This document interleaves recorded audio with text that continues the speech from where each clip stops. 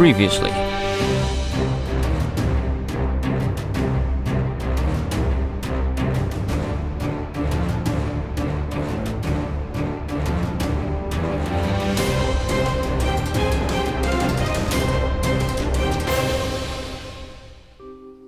A water walking potion, but I'm a fishman.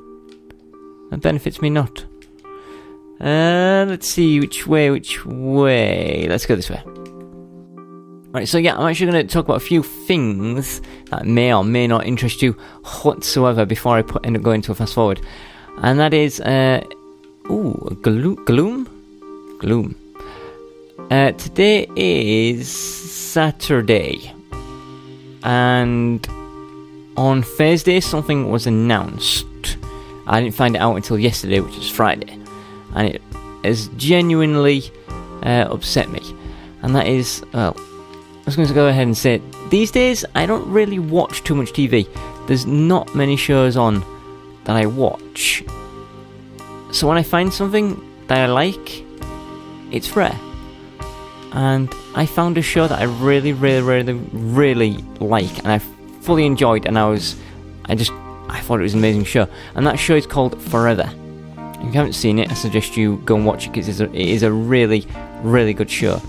And I thought it was a chest. On Thursday, the lead actor, I guess it'd be the lead actor, announced on his Twitter, his name, I'm probably going to butcher it, is like, I want to say Ian, but it's like Aowen. Hey, we got another Viking helmet. Aowen Grufford. He announced on his Twitter that Forever has been cancelled. There is going to be no second season. And that really upsets me, because I thought it was an amazing show, absolutely fantastic TV show.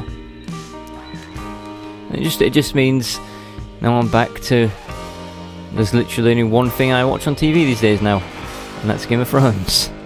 There's nothing else I'm watching. What is that in there? Oh, it's a star statue.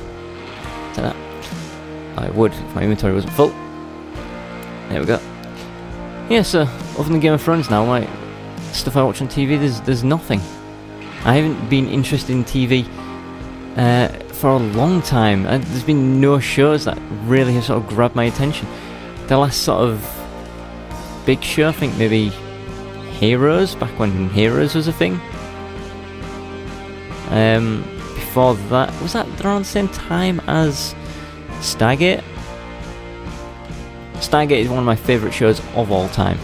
SG-1 and Atlantis. Not so much Stargate Universe.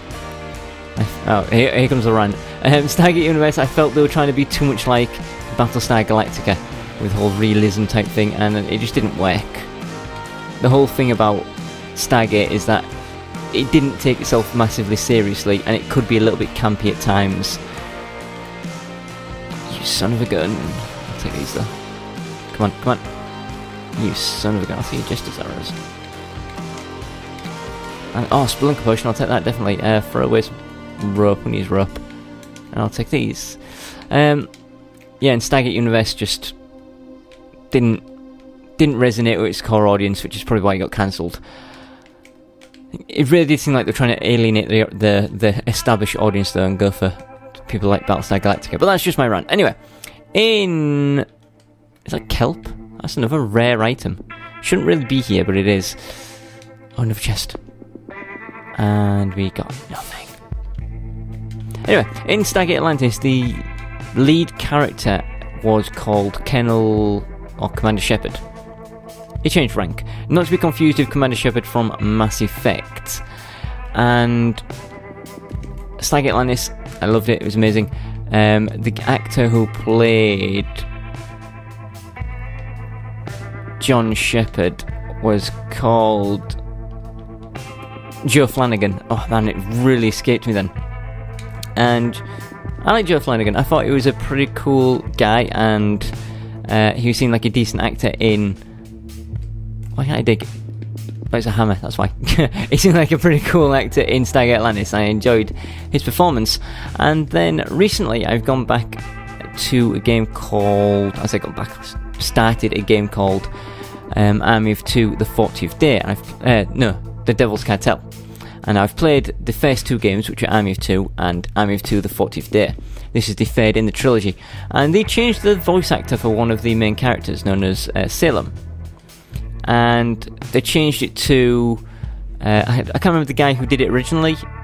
His voice suited it very well, and they've changed it to Joe Flanagan, which I don't object too badly to. It's a shame they didn't get the original guy back, but Joe Flanagan, again, I say, is like a decent actor, and I respect him. But here comes some spoilers for The Devil's Cartel. If you don't hear them, then skip ahead for like 2 minutes. Basically, there is a plot twist, and you're not supposed to know who this bad guy is, and he says one word, or it says 2 words. It says like "kill them," and you don't see his face, and it's like, oh my god, who is that guy? But because I've watched Stargate Atlantis for like the 5 years that it ran for, I instantly recognised the voice as Joe Flanagan, so I knew instantly, oh, the bad guy is Salem. Now, I'm not going to get into that, because that is a whole other rant for me, because I hate that Salem's the bad guy. But yeah, that annoyed me so much. Right, I've got a couple of chests in here. That the plot twist is ruined because I was familiar with the actor. But then, here's what gets me. I'm at the end of the game, and I'm stuck because the game keeps crashing on like the final run. And there's a bit I have to listen to it every single time just before it crashes, and it annoys me because I don't know how the sound director let us get through, and I don't know how Joe Flanagan got away with this horrible performance. But he does this laugh, and it is so bad. It just goes, ha ha ha ha ha. It's like Tidus in Final Fantasy X. It is such a bad laugh. I don't know how it got through, and it annoys me that he would put in such a poor performance. It's just borderline ridiculous. It annoys it. Yeah. Anyway, rant over. Actually, that tied together quite nicely, didn't it? All my little things. Ooh, down here. So yeah, if you haven't seen a show called Forever, I suggest you watch it, but don't get too attached. There's a crab statue there. Screw it, I'll take it. I'll take a good old crab statue. But yeah, Eowyn, I'm sorry I'm butchering your name. It's okay, I don't think you watch his videos. He tweeted that he was a little shaken up because he was expecting it to go into a second series, and so was I, to be honest, because it was a fantastic series. And yeah, if you haven't watched it, I suggest you do, because it was amazing. I imagine there will possibly be petitions and stuff to bring it back, but I don't see it ever coming back, which is a shame, because the entire cast was fantastic. Even, oh no, I forgot his surname, Alana de la something Gutierrez or something, Alana de la Garcia. I'm sorry, I forget your name.